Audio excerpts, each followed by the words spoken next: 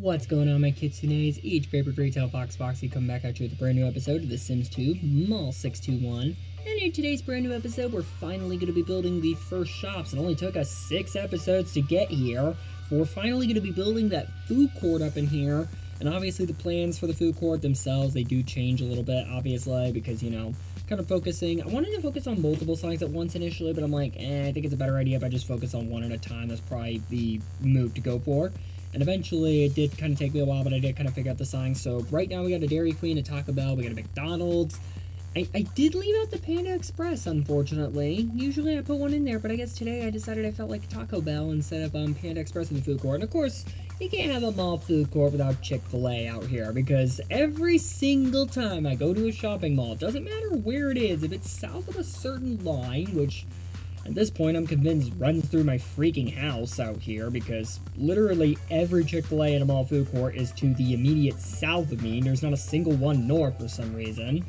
But anyways, every single time I go to a mall south of where I am right now, geographically located, there's always a Chick-fil-A. The closest mall one is actually, in a mall that's not too far away from me, right across US 31 in one of its various intersections with I-65 nearby, some of which have interchanges, others don't, but that is a topic for a city building game, not really Sims 2 out here.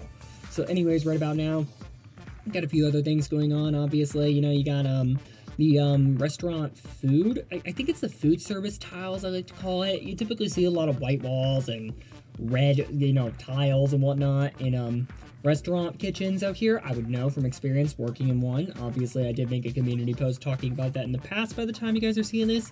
And I'm well aware some people are not going to be too happy with that post I made, because it involves me choosing to do this over what, you know, they perceive to be a real job or something like that. Listen, I enjoy this a lot more, and I actually don't appreciate attempts to scam me out of my hard work. I've already outlined it in a in that community post, so I'm not going to talk about it too much here. But yeah, I would rather, like, do this. I just love what I do here too much here. And I wouldn't give it up here to, I wouldn't give it up to basically further the agenda that I was talking about previously. But anyways, right now we got the little Pizza Hut over here. We got the, what was it again? We got the, trying to think right about now. Obviously, we got the little Subway over here. And of course, you know I'm going to have to use the food weight counters. I'm trying to make this mall as nice and detailed as I possibly can. Obviously, there was a lot of stuff involving the Subway over here and whatnot. There's some fridges over here in the food court, everything like that, because obviously you kind of can't have the, what was it again? You kind of can't have, like, walk-ins in a food court kitchen, at least as far as I know. I've never actually worked in a food court kitchen before. The Subway's got to have the toaster oven, too, which is actually kind of hilarious. Like, you know, they were the one, I believe they introduced that in 2004. I know Quiznos, a competitor of Subway's, actually got, like, really big for, toasting subs out here. Well, apparently, like, you know, Quiznos was, like, that easy to compete with out here, because the second Subway started offering the option to toast your subs, which I do every single time I go to Subway, just for the record. I will say this right here and now. By the way, pizza sub is still available, if you're wondering. It's just on that super annoying secret menu out here. But anyways, not the point out here, too. But yeah, I feel like Subway really kind of put Quiznos under on that one. So you're probably not going to see me build like a Quiznos anytime soon in Sims 2 as a result. So if anyone requests that here, your request will probably be kicked down the burner. Technically, the same rules should have also applied with Friendly's and Sears, although those two places are more so nostalgic. Friendly's more so for my tales, obviously, but I know Sears is nostalgic for a lot of people. I mean, as I mentioned in a past episode, they had the literal, like, you know, infrastructure to kill Amazon out here. So yeah, unless it happens to be nostalgic to any degree or anything like that, I'm probably not going to build a failing or already failed business. I know one or two that I'm definitely going to touch are KB Toys and Toys R Us. I was about to say one, and I'm like, wait, those are two. They just happen to be owned by the same private equity firm, or at least I think they were. I know the same guy played a role in both of their eventual bankruptcies because, well, leverage buyouts out here. Those tend not to end very well. And actually, while we're on the subject of leverage buyouts, there's actually a couple restaurants that I'm building literally right now in the food court that were also subject to the LBO treatment. And that would be, what was it, Pizza Hut and Taco Bell, which I believe were LBO by Yum Brands, another PE firm out here. Seriously, what is it with private equity firms and leverage buyouts? Surely they must realize that that doesn't really work, that only works if you have like a real plan to actually turn the business around. I mean, for every, as I say about PE firms all the time, for every one Yahoo, There's always 30 Toys R Us's and 15 KB, or was it 15 Toys R Us's and 15, and I think it was 15 TRUs and 30 KB toys. I think that was how the saying went here too, because, well, obviously what I'm saying is, what I'm talking about is a huge risk. I mean, you're basically buying a company on what is effectively a gigantic mortgage, and sometimes they even go into the billions. I don't know what anyone is thinking when half these deals go through, but I don't know, I'm not an expert in that sort of thing, and businesses have been turned around by it before. I mean, look at Yahoo going on its initial public offering, but anyways, we are completing the Dairy Queen out here.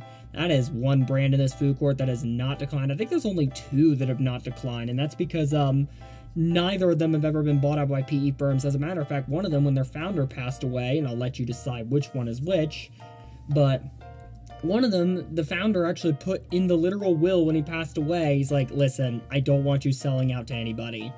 Turns out that actually tends to be a pretty good longevity move out here, if you want my opinion. But anyways, right now we're currently working on the dining area of the food court. This absolutely looks beautiful out here. You got the dining area of the food court, so all the tables and everything like that are pretty much laid out perfectly. And another thing you might have noticed that I did was I actually divided the food court up into like different areas out here.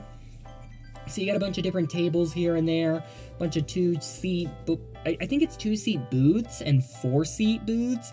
So obviously some of them are going to look a little bit weird out here too. I did actually see 2-seat booths actually in a past restaurant I was in. I think it was on the way to one Illinois game. I stopped at a local diner in a town I used to visit pretty frequently as a kid actually. Tell you what, like, that place has gone downhill. I'm not going to say the exact town by name, unless anyone, like, you know, really wants me to, but that town near Champaign out here has gone way downhill since that Air Force base, I should say, closed. But the diner actually there seemed to be doing pretty good out here too. Apparently, like, you know, one of the people in the party here actually knew the owner in the past, although he did sell it, but the diner was pretty good. I actually did like it here. I'm actually curious what their lunch specials are like. I don't know, I did like it, so maybe I'll stop by there again. I got a couple more chances, and then obviously, you know, you got like a basketball game that's probably going to happen at some point too. But anyways, right now we got a few other things going on right now. Right now we're building the garbage cans, and eventually I decided to take this little, like, you know, half-wall approach here so I could create like sort of a custom table of sorts, which is a really challenging endeavor in Sims 2. And what I did was I basically made the condiment and the, well, not really condiment displays are more in the restaurants themselves, but what I did was I put the napkin and straw dispensers in there too. I don't know why why did I not put that in the restaurants? I should have put the condiment dispensers there. Oh well, too late now. I won't be recording here again for a hot minute, but anyways, right now that's gonna just about do it for this video, because we are getting ready to come to the end of the actual recording itself. If you did go on to enjoy, you know what to do. You had a reminder 3 minutes in, gonna have another reminder come up to the end screen. I will see you guys next time. Take care, bye for now, and